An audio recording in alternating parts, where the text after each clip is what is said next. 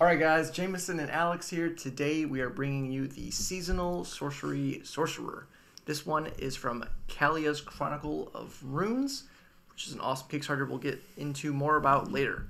If you're new to the channel or the series, what we're going to do is go through all the abilities gained in the subclass. We're going to rate the roleplay, combat, and synergy based on how the abilities gained improve on the base class abilities. Don't forget to like, comment, and subscribe to be entered in our D&D Beyond Sourcebook Bundle giveaway. Free stuff is great. All that being said, let's get right to it. I was impressed you got that on the first try. I know, right? Because there was a lot of alliteration in there with Seasonal Sorcerer and the double C's with Caliya's Chronicles. You gotta appreciate it. Yeah, you do. So kudos to you. So at first we're gonna get Seasonal Synchronicity. All these third-party groups really love their difficult-to-read words, and after a long day of working full-time, sometimes your brain doesn't want to functions of like, that's that word. Okay, cool. So, it's seasonal. It makes sense. You can be attuned to the autumn, winter, spring, or summer seasons. While attuned to that season, you are considered to know the spells in its associated spell list, which we will pop up on the screen. So I have to read off all 20 of the spells. Each of these spells counts as a sorcerer spell for you, but doesn't count against the number of sorcerer spells you know. Wonderful. We know that sorcerer's sore spot. You can change which season you were attuned to whenever you finish a long rest. So good that you're not locked into it for long haul, like to level up or for eternity, just once a day. One of those is a unique spell to Kibbles with the Tornado spell, the big one for the autumn season, but the rest of them are normal spells you would see in the edition. Right. And one of the reasons we have a Kibble spell in this book is because the creator of this has worked with editing and design for several other big projects like Griffin's Saddlebag, Loot Tavern, DM Dave, Kibble's Tasty, Mage Hand Press. So very involved in the homebrew community. Yep. So they're all just kind of helping each other out a little bit with this project. Which we approve. Once you reach second level in this class, you can use an action to regain spent sorcery points. The number of sorcery points you regain is equal to your proficiency bonus if the season you are attuned to matches the season in your current location. If you're on a plane with a strong connection to nature, such as the Feywild, or your environment exemplifies characteristics of your attuned season at the GM's discretion, for example, if you're in a lush forest attuned to spring, otherwise the number of sorcery points you regain is equal to half your proficiency bonus. Once you regain sorcery points in this way, you can't do so again until you finish a long rest. Right. So it's a great way to just get back some of your primary resource. Right. And of course, there's some, GM discretion in there as well, which gives you a little bit more reliability for getting it, because it might feel a little bad if you're attuned to the wrong season at the wrong time. Also at level 1, we have One with Nature. You learn the Druidcraft cantrip, which doesn't count against the number of sorcery cantrips you know. You also either gain proficiency in the nature skill or learn to speak, read, and write Sylvan, your choice. So free language or proficiency. Good, because if for some reason you have the other one already because of a background or a race choice, you have an alternative option. Unless you happen to have both ahead of time, then I wouldn't let them pick a third. That's just me. Just personal preference. It's not going to break anything. Nope, it's just RP and flavor at that point. At 6th level, we start getting some more options for your seasonal attunement. And the first choice that you get, if you are attuned to Autumn, you can ignore the effects of strong wind and wind-based magic, such as the Gust of Wind spell. In addition, you can spend 1 sorcery point as a bonus action to magically create a surge of wind that sweeps you through the air in a direction of your choice. This wind moves you up to 30 feet without provoking opportunity attacks. So some nice movement. Yep. And additional ways to spend sorcery points. Never a bad thing. You also have Winter as another option, of course. You have resistance to cold damage. Makes sense. In addition, whenever you see a creature within 30 feet of you move at least 10 feet along a solid surface, you can spend 1 sorcery point as a reaction to momentarily coat the surface beneath that creature in slick ice. Target must succeed a dex save against your spell save DC or fall prone. So, another utility option that you get with this. Next up, for spring, your movement isn't slowed by difficult terrain or plant-based obstructions, such as the plant growth spell. You have advantage on saving throws against magical plants that would move you or impede your movement, such as the entangle spell. In addition, you can spend 1 sorcery point as a bonus action to conjure a mass of vines that lash out at a creature you can see within 30 feet of you. The target must succeed on a dexterity saving throw against your spell save DC, or its speed is reduced to 0 until the start of your next turn. So nice anti-control and some control for yourself. Yes.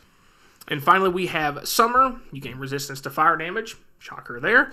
In addition, immediately after a hostile creature touches you or hits you with a melee attack, you can spend 1 sorcery point as a reaction to momentarily wreath yourself in flames, which are harmless to you. Very important. Important distinction. When you do, the creature takes fire damage equal to your charisma modifier, and the flames appear to consume your form as you teleport to an unoccupied space within 15 feet of you. Yeah. So a nice little get out of jail free card. Potentially you get out of somebody's melee range if they have multi-attack. If they've used all their movement to get to you, you can blink out of there. Only get hit once instead of 2 or 3 or 7 times. Right. Level 14, we get Season's Zenith. You get 2 options here based on, solstice, equinox. So the first is the Blessing of the Equinox, which is the autumn spring. Whenever you finish a short or long rest, you can either grant a number of temp HP equal to twice your sorcerer level plus your charisma modifier, if you're attuned to autumn, or restore a total number of hit points equal to the same amount if you're attuned to spring. These hit points are divided as you choose among any number of creatures you can see within 30 feet of you. Alternatively, when you finish a long rest, while you're attuned to spring, you can increase the hit point maximum of 1 creature you touch by an amount equal to your sorcerer level. This increase lasts until the end of your next long rest. So some interesting healing / barrier kind of mechanics in there to help with the party staying alive. The other half, of course, is Blessing of the Solstice, which is either winter or summer. Whenever a creature you can see within 30 feet of you takes cold or fire damage, you can use your reaction to consume some of that energy, reducing the damage the target takes by amount equal to half your sorcerer level. In addition, on each of your turns, when you make an attack or cast a spell that deals cold damage if you are attuned to winter, or fire damage if you're attuned to summer, you can add your proficiency bonus to 1 damage roll of that attack or spell. There you go. So nice party support there with some defensive and give yourself some extra damage. Very interesting ability there that has multiple different uses. The whole subclass has all these different options. It's very, very versatile for a sorcerer. Yes, definitely. Before we get on to the capstone, which you don't want to miss because you want to see this one, we're going to give you a little bit more information about the Kickstarter, which is Caliya's Chronicle of Runes. So the main feature of this Kickstarter is runes.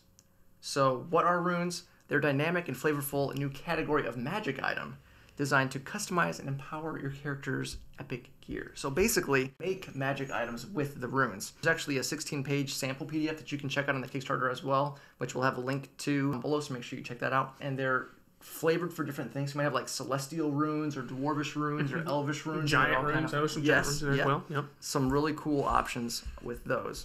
And of course, working with us, we always like to see races, sub-races, subclasses, classes. Yes. So they also have a bunch of those in the book as well, which is over 300 pages. So a lot of awesome stuff. Spells, monsters, all that good stuff. Featuring some items and other things in this book from Loot Tavern, Critical Crafting, Dungeon Strugglers, Griffin Saddlebag, Fluffy Folio, Dungeon Scribe, and a couple others among those. And of course some physical merch as well, because what's your Kickstarter without some kind of physical stuff? That's right. Absolutely.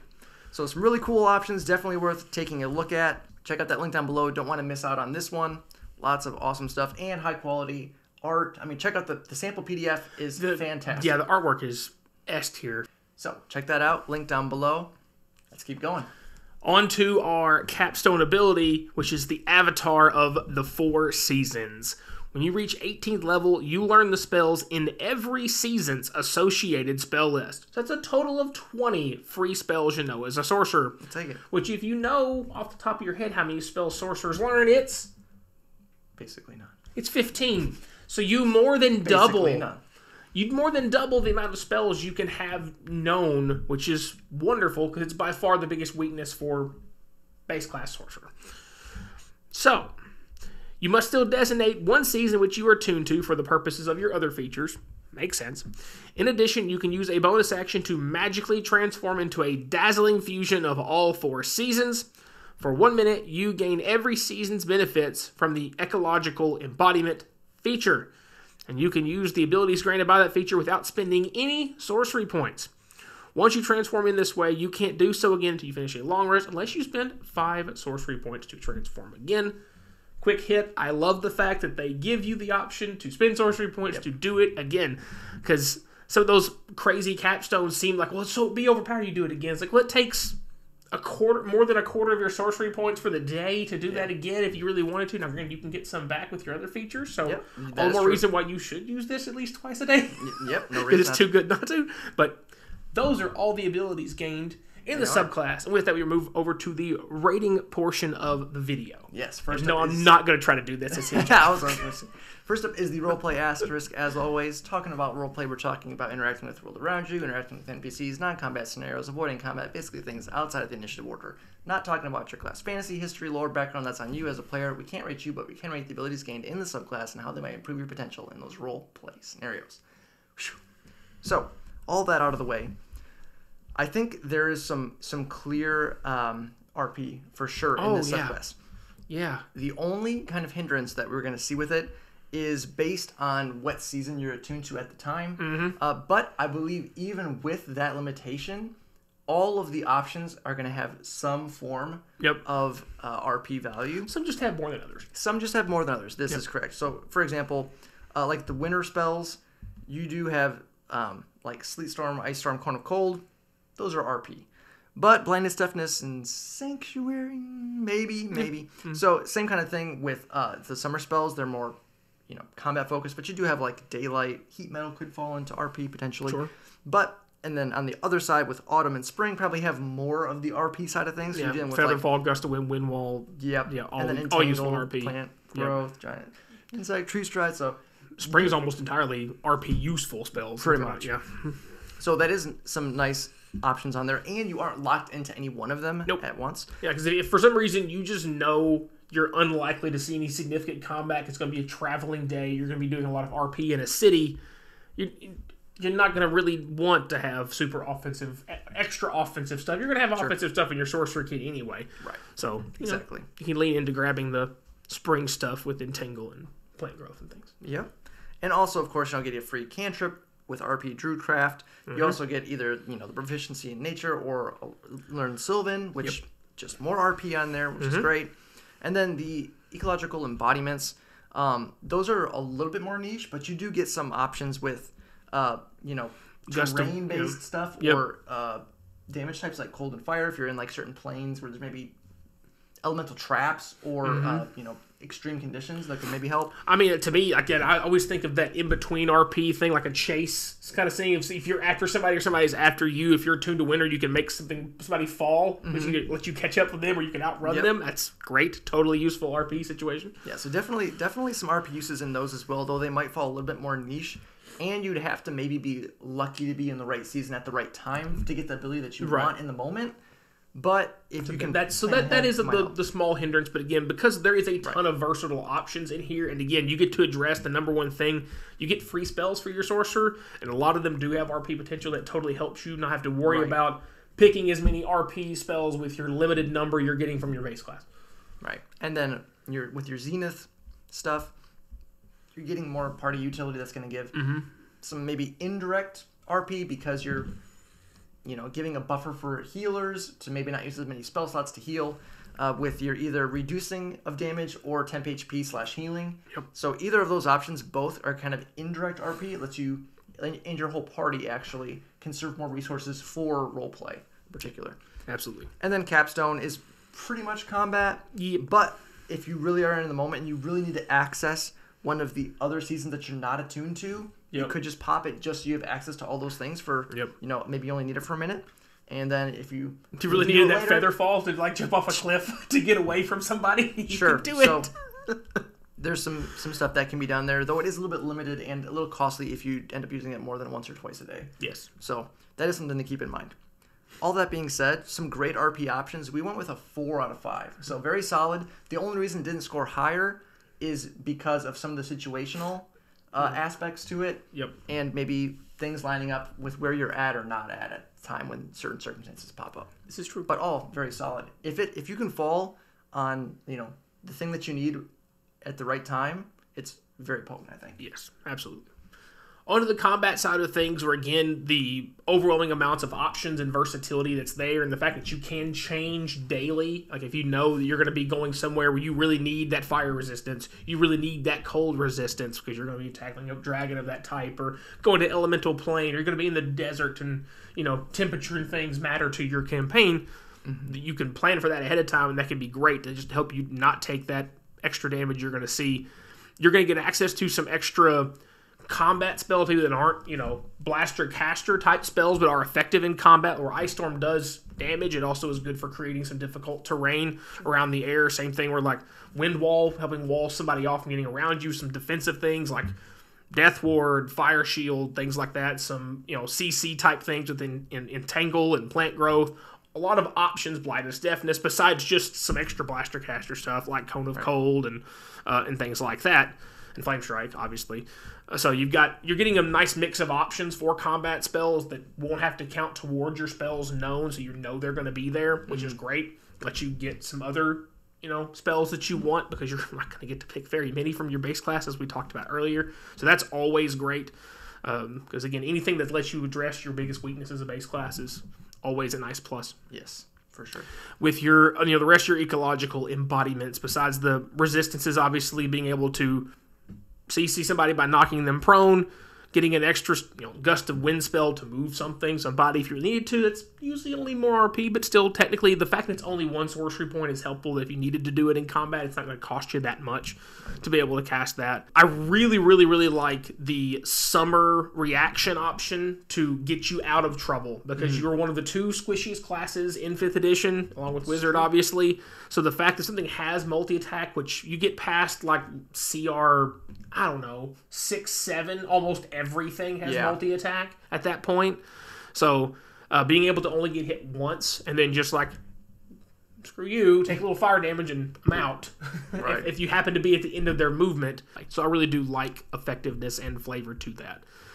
Of course, with the Season Zenith, interesting that they're giving sorcerers some support type things in here, not just for themselves with the other defensives like the Blink, but with Party, with giving out some temp HP or some healing depending on the season. That's really cool. And also being able to reduce damage for the for Blessing of Solstice, for fire or cold damage, and you can turn and give yourself some extra damage. So there's a nice ebb and flow to that, which I really like.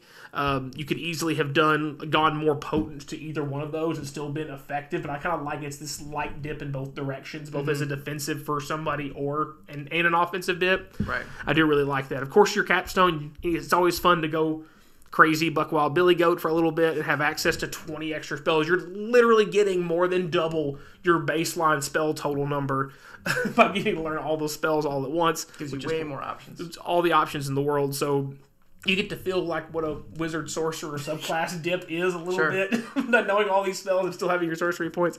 Again, the major limitation with the combat is the same thing as with the RP, is being in the same season and having the right spells attuned to the right thing ahead of time if you couldn't plan, because getting your sorcery points back with your seasonal synchronicity, it's only half as effective if you're not in the right season that matches your thing or your environment or whatever. So that's something to keep in mind.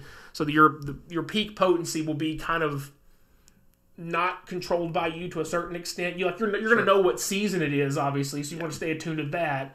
But that may not give you the exact spells you need for the given situation. So there's some give and take there, obviously. But still, with the choices, the versatility, the fact that you can change every day, nice party buffs and everything else, and CC and a good mix. We gave it a 4 out of 5 for possible 5 in combat again as well. Yeah, very solid. And then lastly, the synergy with this one, kind of already touching on the things we've already mentioned. Some of the biggest weaknesses to Sorcerer are spells known, just because you don't have a lot of options. Right. And that's one of the reasons why sorcery points are so important, is because if you give them lots of options, they can become very troublesome. When they can start using sorcery points with a lot of spells, you can, if you're clever with what choices of meta magics you have and things like that, with the spells that you have available to you, you can really get some shenanigans going. Yep. And then, of course, actually getting extra spells, potentially, because if you're getting sorcery points back, you can convert to and from spell slots to sorcery points back and forth. So that could help kind of get you an extra spell slot if you needed to. You're like, I really wanted to cast at this level, but I'm a couple sorcery points shy of conversion. Yeah. Well, you use that, get a couple more sorcery points, now you can convert and cast a higher level spell again. Yep. So there's some options with that. And then getting lots of different ways to spend sorcery points, also great, because sometimes meta magics, You know, you're just doing the same thing over and over again. This gives you more options, utility that you can do with those. And most of the cost in here are not high. There's a Very lot low of cost, 1 point, 1 point, 1 point outside of the capstone. Which again, I expect that for free too. I expect that one to be more than 1 point to catch that again. Yeah, as well as should be. And I think too the biggest thing with this one is lots of internal synergy. Yes. Depending on what season you pick, you get different spells that align with different embodiments, which align with your zenith. So you get different options, and you have to look at everything that you get from each season, because it's kind of like with some other subclasses we did, like the Hag Warlock. Yep. Where it's like you choose green one, hag, and red you have to look hag, at all the abilities hag, you get with each one, and you're like, okay. So you got to keep in mind the options available. So maybe you're like, I really like these two, but I don't really care about the spell list. It's like, well, you got to weigh the pros and cons of that. It's like, do I want the better spell list for combat, but like maybe not as good RP options, or vice versa? Yep. Though it is pretty well balanced across the board with combat and RP for each option. You're not going to feel bad picking any one of them. No, not necessarily. No. So all that being said, we went with a 4.5 out of 5 in the synergy. Great options. The only thing I think that's keeping it from a 5 is maybe potency of some of the things are a little bit on the low end. You're spending 1 sorcery point, or it could get expensive. For example, with the cold resistance with winter embodiment, you spend the sorcery point for the freezing of ground with the slick ice. If you're using that as a reaction, that's, first of all, it's taking your reaction. So if you have something like Warcaster, you're not able to cast a spell then. True. So that's one thing to keep in mind. Same thing with the summer one with the reaction. Right. Blink. So all the reaction ones, you're taking away an opportunity if you were to go Warcaster for that option to cast a spell. So that's one thing to keep in mind with there. And also, if you're using it every turn, you're going to burn through sorcery points pretty quick, even if it is only 1. You definitely have to keep in mind you're playing a sorcerer, not a monk, who gets their key points back on a short rest, or bard getting their back on short rest as well eventually. It's great having the utility options, but if you're just throwing them willy-nilly, you could find yourself running low on resources pretty quick. It's like playing a full caster normally. You feel like you've got all the spell slots in the world, but if you just try to blow everything you've got on the first 2 things you see, now you're done. You're out. So you've got to be smart with your resources. I definitely think this is a class that has a high floor in terms of what it gives you, because there's a lot of options, but it also has a high ceiling based on being able to master the balance of spending here a tune for this to carry this with this. And if played really well, this is a very, very versatile sorcerer, which is a weird thing to say. Yeah, for sure. Sorcerers usually just blow stuff up. Right. And then just as a flavor thing that just, I think, like, flavorful, this is incredibly flavorful, fits really well thematically with the, topic of the subclass being seasons. Yep. It's really cool for me as just no ratings involved with that. Just I just wanted to point out that I like this as I am. And also I had the thought, I was like, if I did this, I would definitely pick an Eladrin. Because you pick like the seasonal Eladrin with the seasonal sorcerer as like a double dip with that. See, I went the other direction. I was like, Genasi of choice. Oh yeah, if you really go like that, because you'd be like, I'm a fire Genasi, so I'm a normal summer person, but I can be flexible. Yeah, sure, I can be flexible. So some cool options there as well. So that's gonna be it for today, guys. If you enjoyed the video, don't forget to like, subscribe, hit the bell notifications so you know when all of our new videos are coming out. Make sure you check out Caliya's Chronicle of Runes. Link down below. Don't want to miss out on this one. Great content. Check it out before it ends. Don't miss out.